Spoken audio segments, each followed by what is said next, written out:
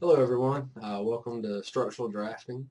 My name is Robert Brister. I know most everybody. There may be a couple I'm not familiar with, but it's good to meet you. And if you need anything, please feel free to contact me in my office, phone, email, all that, of course, found on the syllabus. I just kind of wanted to introduce you to what we're going to be talking about in this class. Um, it's going to cover all gamuts of what we consider structural drafting from a construction standpoint. That's where we're going to be attacking this monster. Um, Different types of structural drafting that we're going to be discussing. One is just your engineering drawings, which is structural engineer, civil engineer, those types of firms. Those are going to be drawings that will be used to complete a project. So if I have a building come in that I need to draw a foundation for, columns, anything like that, that's what we're talking about when we say engineering drawings. The other type of drawings that we will talk about is shop drawings. They are going to be more detailed drawings of specific pieces of a project. So take the whole overall project, and let's say we need to take a specific column and have a really detailed drawing of it, because there's a point on it where we're going to have some holes to attach some sort of metal plate to then hold something else. Well, that would require a shop drawing showing exactly where that plate's going to be attached, how large the holes are, how far they're located from the top and bottom of the column, how far they're located from the outside edge or the center of the column, those sorts of things. Um, those can be design oriented like that, fabrication, how do we need to produce these things, um, from a manufacturing standpoint, what machinery do we need to use in order to get that job done, or even to the point of erection of a steel building, shop drawings to show, okay, this is the order in which we need to do it, kind of like you would find on instructions for a desk or something like that that you would buy and put together yourself. A lot of times you're going to find both of those included in a set of working drawings. You're going to have the engineering drawings, but then the shop drawings included to help out the workers. Um, like I said, most of our or not most of, all of our focus is going to be on construction, on buildings.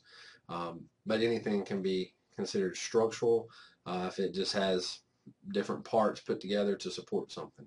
So bridge, large structures to support piping systems, roads, towers, anything like that is considered a structural item, so that would be considered structural drafting.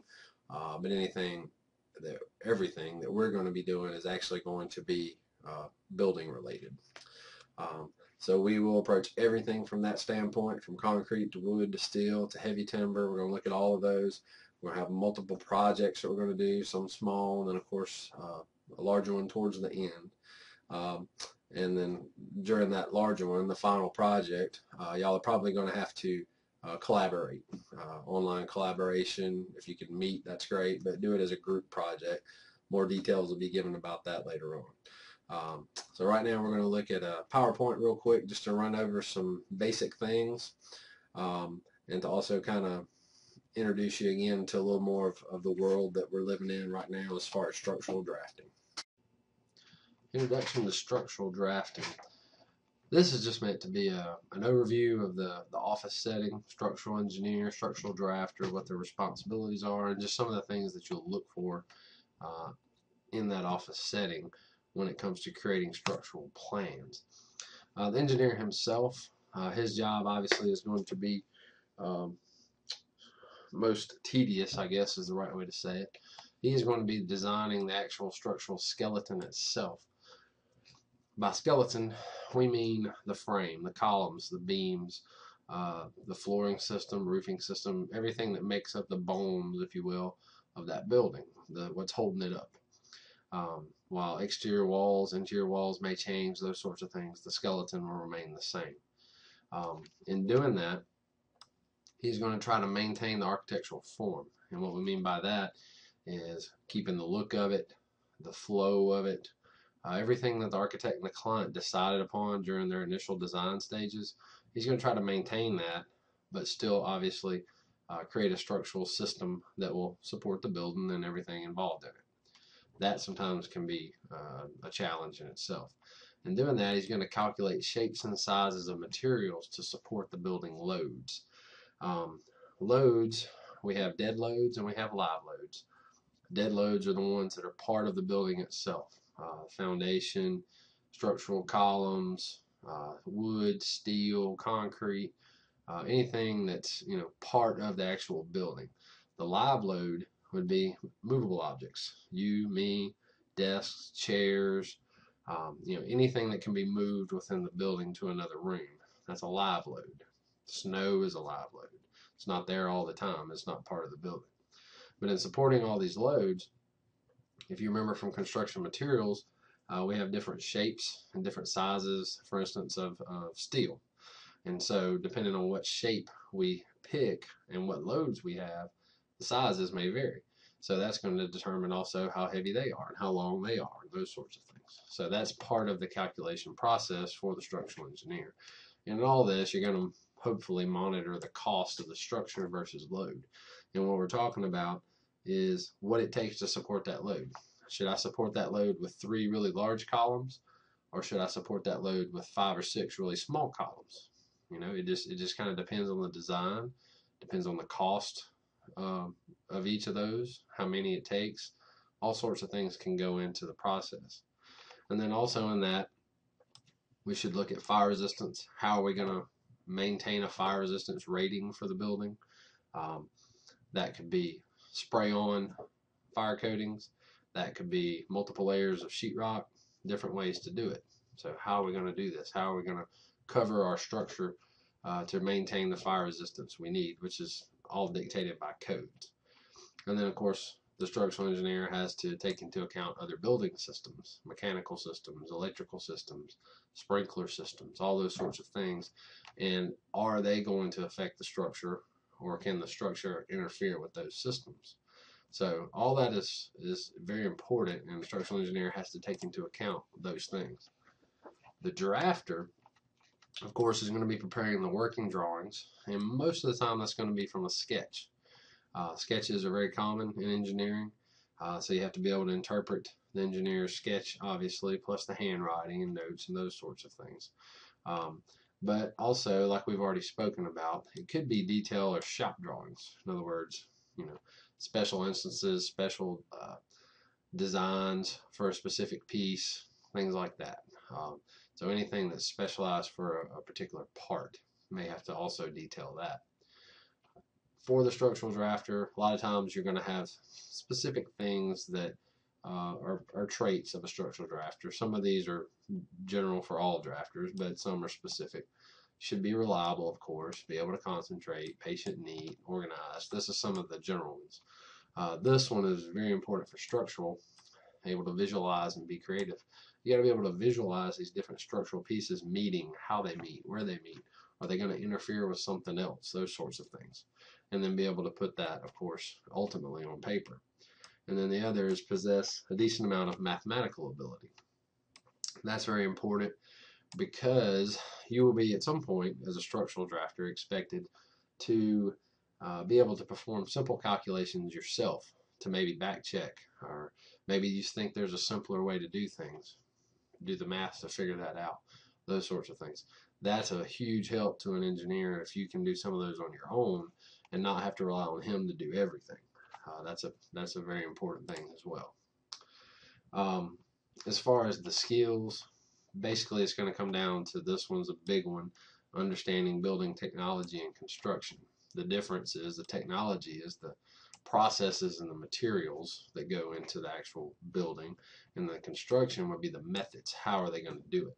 So staying up to date on current materials, processes to produce the materials, what materials can go together or go well together. Also different methods that you might find to put together structural items, whether it be steel, wood, concrete, any of those things. Also, you want to be able to read all types, and I emphasize that, all types of working drawings, especially architectural, because they're going to be the ones you work most closely with, and they are going to dictate your structure. They're going to dictate where columns go, how high they need to be, how deep the beams need to be, all those sorts of things. understanding basic structural analysis and mechanics. What that's really talking about is understanding how things go together, why they go together the way they do. This actually goes up just like you were looking at a building. The footings are on the bottom. They're going to support the columns. Columns are going to support the girders, and then the girders are going to support the beams, which support roofs and floors. That's the order in which they go, and we have to make sure that the pieces we use in this puzzle are feasible and economical as far as putting the structure together. If not, we can run into some problems. But this in itself is important to understand, the structure about how things go together. If we don't understand the order of things over here from top to bottom, or in this case from bottom to top, then it's not going to translate well into the drawings themselves. As far as following architecture, we're always going to have to know certain things about the architectural plans before we can make good decisions structurally. Room sizes, corridor widths, location and size of doors, windows, elevators, those sorts of things. What materials are we using? What does the facade look like, the exterior? And of course, what loads are going to be on the building from the materials used. All of those things are very important when you're coming up with the structure, placing the structure, and determining the sizes and shapes and all those sorts of things. So obviously you have to know how to read architectural drawings and get information off of them. Generally included in structural plans, foundation plan obviously would be first, the concrete, the pilings, whatever is in the ground supporting this building. We have elevations in structural plans, which just shows the structure from a front view, side view, those sorts of elevations, just how the pieces go together. And then of course we have sections and details, which are going to zoom in on a particular wall, particular intersection, things like that to show specifically how they go together. And then schedules will be taking a number, say off of a beam, looking at the schedule, finding that number, and then that number will dictate or tell you the size, shape, length, all those sorts of things. So we're going to be getting to all these in great detail, of course, during the semester, but I just wanted to use this as an overview of just structural drafting, what to expect, and what can be expected of you. Hello, we will have a quiz on everything that you've just seen from the beginning through the end of the PowerPoint. It'll be mainly terminology, so we will have that within the next, I'd say two to 3 days. It'll be posted. You'll have 2 to 3 days to take it, so just make sure that you go through the video, take notes just like you would in class. Take note of everything, definitions, relationships, all those sorts of things. And then we'll have a terminology quiz basically on that, like I said, within the next few days. So if you would do that, and I will share that link as soon as I have it posted. And I would just ask that y'all bear with me. This is the first time I've done this online, so I'm trying my best to get a course schedule down so that we can go week by week and you'll have an idea of what's coming. But for right now, you're just going to have to go week by week, and we'll tackle this first, and then we will move on to the next section. So thank you very much, and let me know if you have any questions.